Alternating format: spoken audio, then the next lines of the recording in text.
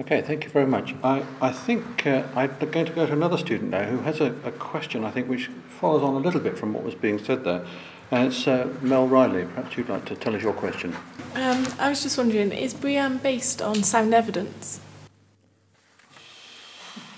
I like these kind of fundamental questions that students come up with. Who'd like to kick off with BREEAM? Well, I suppose you're closer to I'm afraid, yes, because I'm connected with BREEAM, I sort of immediately feel it's my fault. I think it is. I think the BRE have a real problem of balancing the rigour, which they sort of pride themselves in, that to underpin some of the criteria that BREEAM assesses. And the sort of benefit of getting that point. So I think some of the time when you're going through a BREEAM assessment, the amount of sort of bureaucratic processes you have to go through seem unreasonable to demonstrate that you have complied with a particular criteria. And sometimes it feels that they have defined the problem in a particular way just so that a load of consultants get some work, to be sort of blunt. Yes, I'd be slightly careful here. How wide is this going? I have to be slightly circumspect. But I think I trust the rigour of BREEAM, and I think it's a thoroughly thoughtful process, and it's reviewed constantly. So I think it's a robust process. I think it could do with being more open, and therefore some of there'd be a broader understanding of why things are the way they are. I think they should be more confident in the way they go about things. And I said, following from that, I had 20 students which are doing their part 3, which means they are working on a project and they have to see it from design stage to construction stage.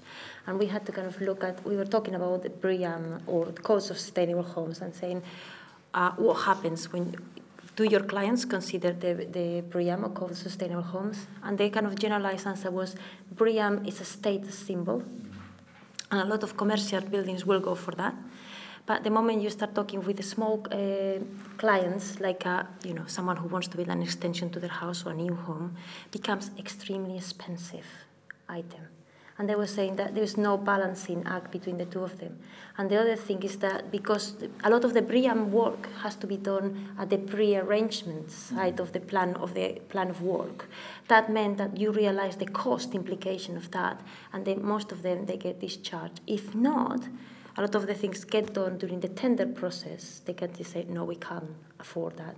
And then it's just kind of, it seems to me that it's very difficult to get it finished in a way of doing it, because it's a very ticking boxy exercise, and it's found very difficult, and also because you have to do it before anything starts. Paul, any thoughts I've about got nothing to add. Really, right. Well, one of the things that I wanted to comment on is the ticking box exercise. I was saying before, I'm part of a master course that the University of Nottingham runs in Singapore with the Building Construction Authority and with local professionals. And in Singapore, over the recent years, the Green Mark standard, which is derived partially from BREEAM and LEED, is becoming mandatory.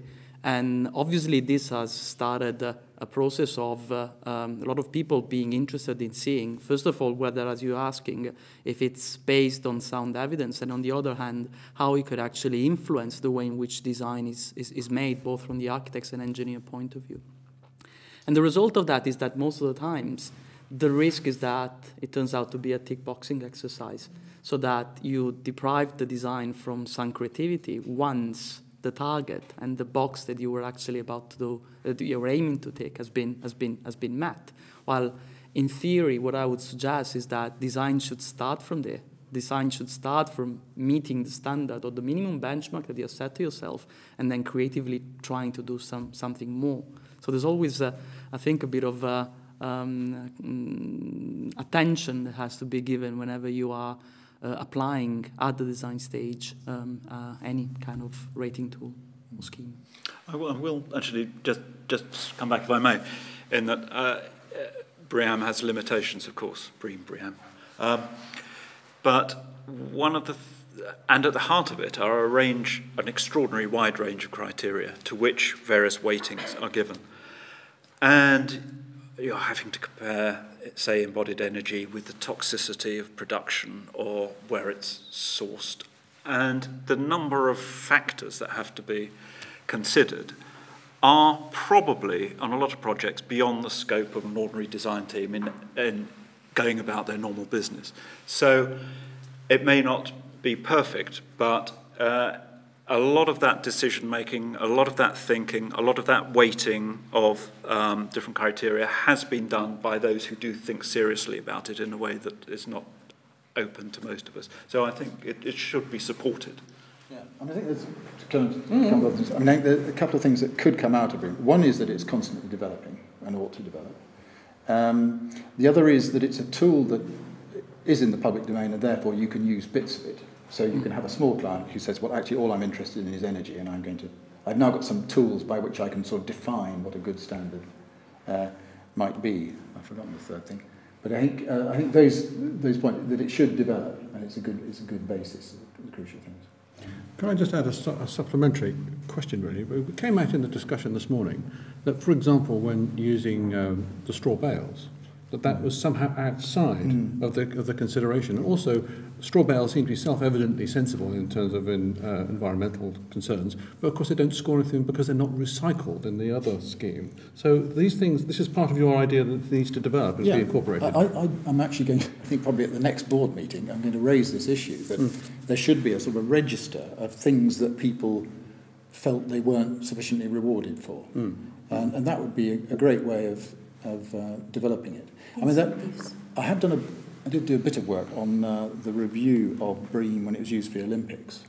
And it's quite interesting that some people felt that they weren't rewarded just for putting a lot of effort into trying to justify a point. And that seems to, I think you should be rewarded for achieving something, not for the effort that you put into it. And ideally the effort should be minimal, as small as it can. My other point, which it does relate, I think, I mean, things like FSC timber, for example.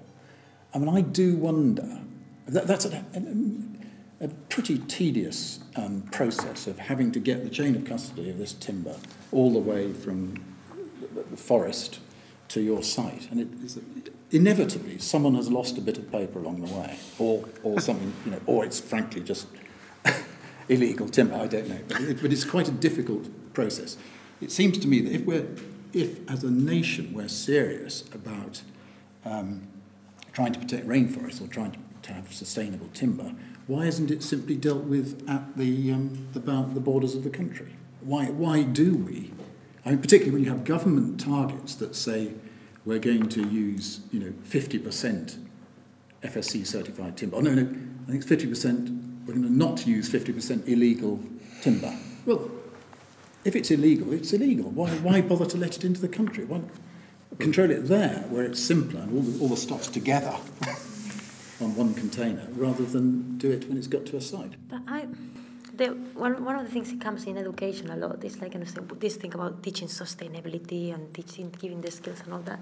The BREEAM allows a starting point and actually allows to criticize it, what works, what it doesn't. And so I always say to my students, at least think about the BREEAM or Codes of Sustainable Home as a starting point. Get to know the system, because at the end of the day, when you come out into the real world, you end up using that system, or you will have to kind of get familiarized, regardless if you like it, tick box exercise or no. But we have to start somewhere, and the BRE has given us a base point, so why not use it? And then we can talk to the BRE and implement it if necessary. Yeah, I mean, I certainly agree with the point that we should develop in our students this critical ability to look at those things and actually ask the questions. I mean, it struck me about this whole system, and it's always very strange, isn't it, that somebody comes up with these scores for these different things. So you're not only comparing apples and oranges, but it's ball bearings and basketballs as well. It's very difficult to see how those are judged sometimes. And sometimes I wonder whether it's possible using the BREEAM system to perhaps do less well on energy than you might